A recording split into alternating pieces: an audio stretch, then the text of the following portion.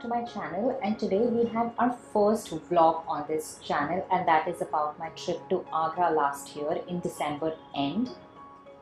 Now, besides doing a lot of businesses, besides blogging, freelancing, coaching more than 73 people online and helping them start out their freelancing careers, reach their income goals, land international clients and reach thousands of dollars in 1 month, besides all of that jazz that I keep doing and I keep talking about how you can start your business, how you can start freelancing, besides all of this amazing things that we talk about each and every week on this channel, I also wanted to give you a glimpse in my own life into how these online businesses, freelancing, blogging, YouTubing changed my life in terms of flexibility, freedom and finances.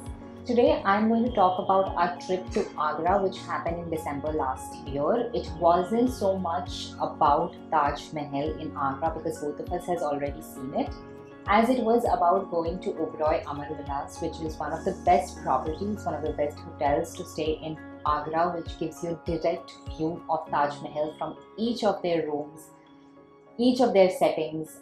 Their entire property actually is situated in a manner where you can see Taj Mahal every single moment that you're on that property, which I wanted to experience because I like traveling and I like trying out these kind of hotels a lot. So because we live in Delhi NCR, Agra isn't that far away, and because there were a lot of COVID protocols in place that time, we thought that, one day trip to Agra would actually be nice. So we drove down to Agra. It took us about 3 to 4 hours to reach there. We left somewhere around 9 in the morning and reached by lunchtime. We grabbed a quick bite on the way itself because we were really hungry and we did not want to wait until we reached the hotel. So we just grabbed a quick bite and we finally reached Amarvilas, and it was really easy to spot. Anyways, let's start.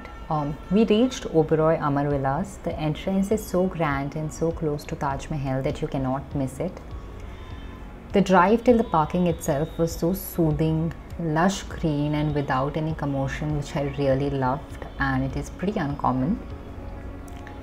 At the gate we were greeted well, our bags were checked through the machine and all of that, and we were let inside. So I don't have a video of this entrance because I did not ever think that I'm going to vlog about it, but here we are, and here is a photo that you can see. This is the outside of the reception area. It is the premises where they have created a water body and a bridge-like walkway on top of it, seatings at all the other 3 ends, which gives you a very luxurious feel. You can chill there and it's very quiet. I have a stupid video that we clicked of me at night that you can see on the screen right now, but I'm sharing it with you so that you can see the outside and how pretty it was at night. We actually end up spending a lot of time in the night here because it was quiet, peaceful, and the weather was really good because it was the end of December and it was decently cold. This is the reception area. Everyone at the reception desk to the bellboy and staff in general was really helpful in every single way. 100% and 10 on 10 on hospitality to Oberoi Amarvilas. We were given the key and asked to wait in their lounge till they process everything. This lounge is palatial with high ceilings, which I personally love, for the view of Taj Mahal, and it was surreal to be able to sip on coffee while you look at Taj Mahal.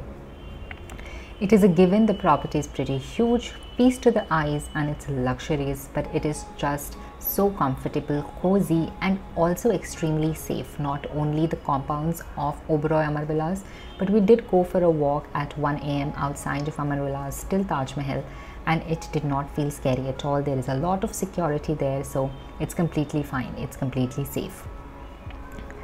Now let's go to the room. As you enter the room, on the left there is washroom. It was turquoise and it might feel weird to a lot of you, but I found it really cute and pretty. The dressing room, where there were 2 robes and amazingly soft cotton ones. It was really very comfortable and I loved them. Moving on was the bedroom, TV and a desk where I did work for a bit, just a little bit. And my favorite was the window from where you could see the amazing property, the lush greenery that it had, and the view of Taj Mahal directly every single moment.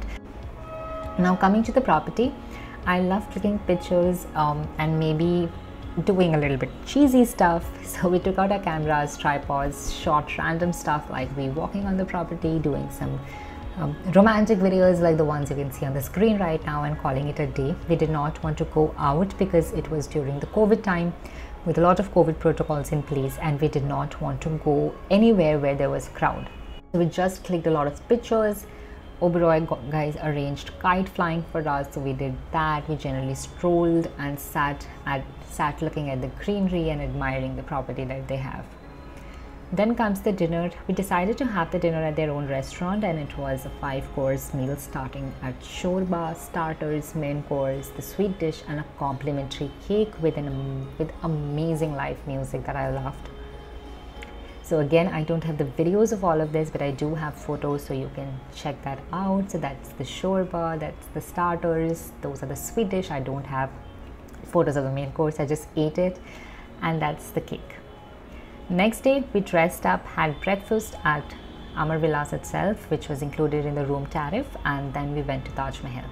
We hired a guide who took us around the monument in flat 30 minutes. We didn't have more time than that, but it was a good experience. We did not miss out anything, and I think 30 to 40 minutes are just enough to look at this monument. We found a spot where there were hardly any people with a direct view of Taj Mahal, and we did get a little cliche. Actually, I got a little cliche and I wanted to dance a little bit in front of Taj Mahal because that way I'm a little Bollywoodish. So yeah, so we did this, as you can see on the screen. Dancing in front of Taj Mahal did make me feel that it was right out of Bollywood, and I love it. Finally, we headed for lunch at this hotel named Sanya Palace. It is a rooftop restaurant at a local hotel. It is in the interiors, it will look a little shady, but it really isn't. The guys are extremely friendly and they will make everything available to you and make you comfortable. I recommend this, guys, not only because they cooked decently, the food was decent, nothing amazing, but the view is great, and so is the hospitality, and so is the experience. So yeah, I would recommend that you do go check it out once. It's extremely close and walkable distance from Taj Mahal.